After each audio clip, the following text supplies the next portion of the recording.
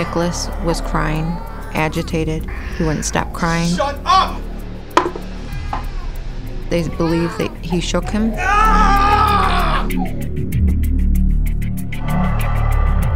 Nicholas sustained 2 fractures to the skull.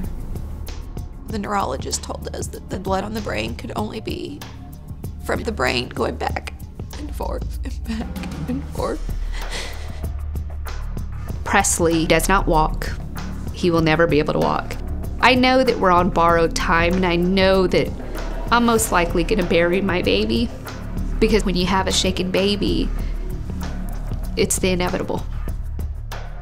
She'll continue to grow physically, but her mind will be captive in a 5 or 6-year-old. The seconds that it took to shake Hannah erased her future. That's gone. You wouldn't think that that short a time could do so much damage,